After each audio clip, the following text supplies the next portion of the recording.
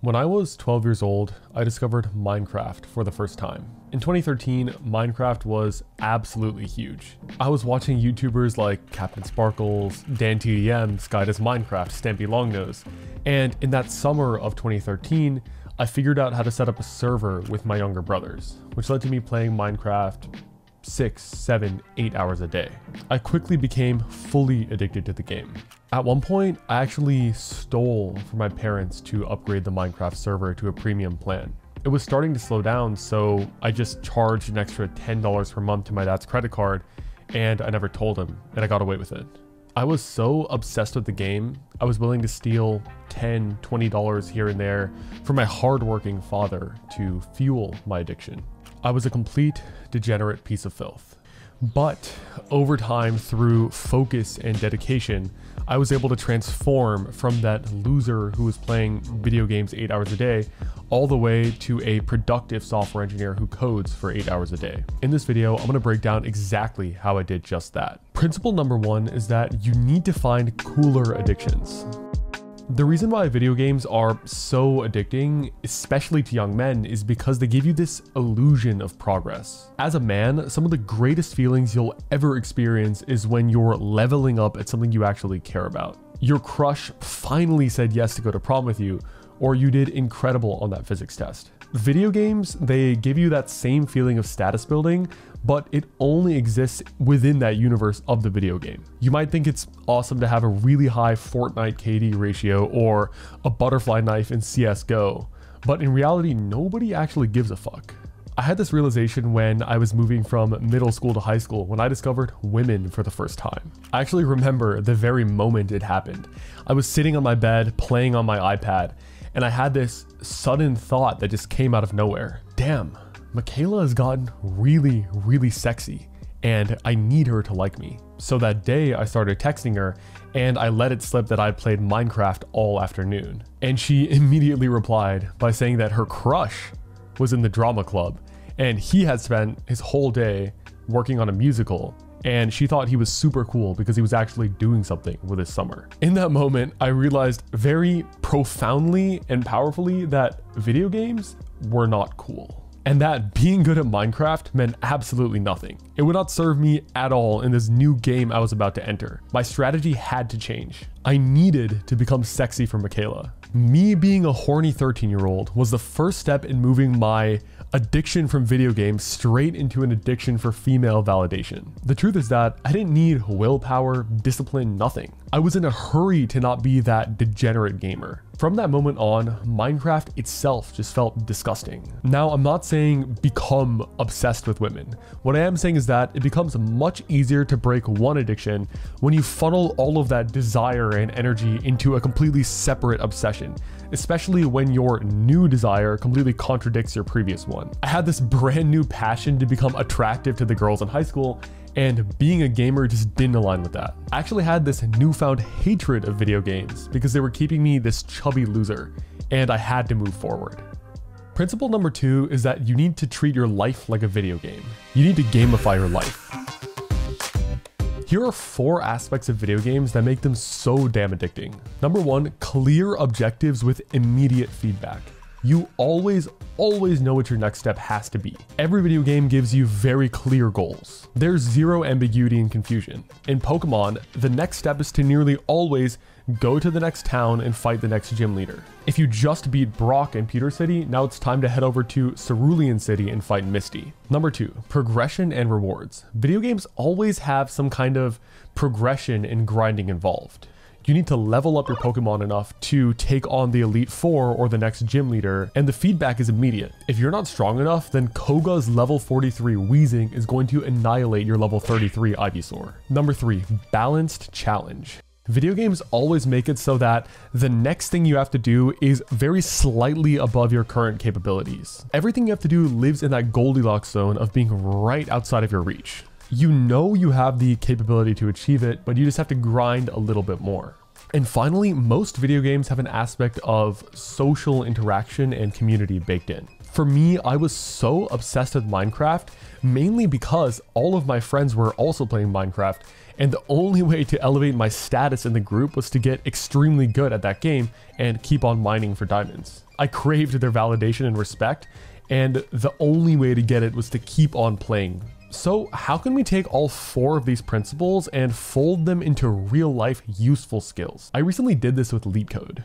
I'm sure you guys already know, but LeetCode is this website where you can solve difficult coding problems to prepare for interviews at companies like Google and Meta. And a few years ago, I used to be completely shit at coding interviews. My freshman year of college, I was interviewing for my first internship at this company called John Deere, and I was given a LeetCode easy. Valid parentheses. It wasn't just an easy, it was an easy.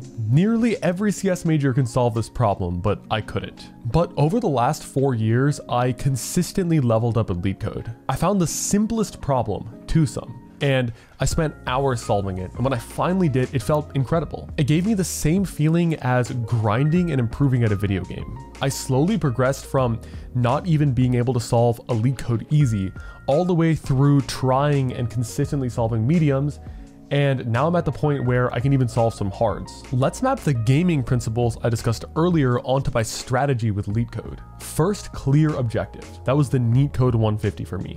This is a list of excellent problems that are selected so you can work linearly through them and you learn everything you need to know. I knew exactly what question I had to solve next. There's no ambiguity about it. And every time I solved a problem correctly, my LeetCode ranking would go up and the number of problems solved on my account would also increase. That was my sense of reward and progression. In terms of balancing challenge, I never did any problems that I knew I couldn't solve. Dude, I never just tried a hard randomly because I knew that I would fail and then I would become depressed and hate myself. Finally, I started a LeetCode club at my university where I invited a bunch of friends to join and we would solve problems together and actually compete with each other to see who could solve it first. That gave me that sense of community and social interaction.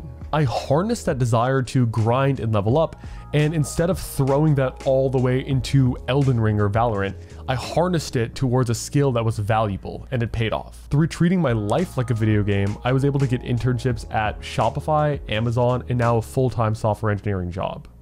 Principle number 3 is to constantly reinvent yourself. Here's the thing, you could successfully do what I did.